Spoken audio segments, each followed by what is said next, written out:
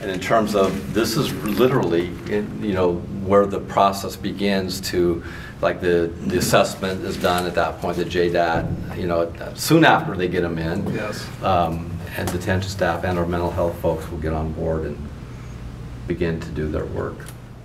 So, you know, you look at this, and you know, and people are going to look at this and they're going to see the pictures and they see a really hardened facility.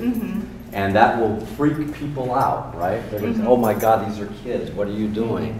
You know, so that's where it gets to be that balance, right? Between, you know, the realities of this facility, but then what do we do with them while they're here? And also to the extent that we can, limit their stay here. Because, you know, it is true that it is a hard facility and that long-term exposure to this is not necessarily going to be really healthy for them. But, you know, they need to be here. And the idea is that while they are here, let's do something productive with them and get them geared up so they can go back out with the resources that they need.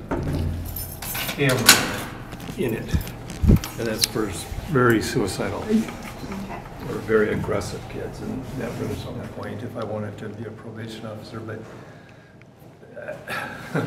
I just like being back here with the kids and then dealing with some of the staff as well.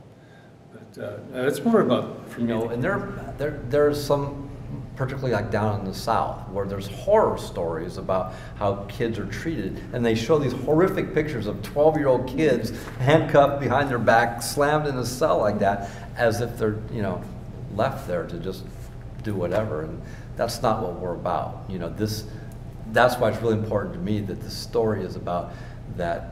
You know, that we have, it's a success that we've reduced detention. It's a success that we're doing other things. But detention is a critical piece of the continuum, and it is a continuum. And the best analogy, I think, is the ER in the hospital setting. That this is the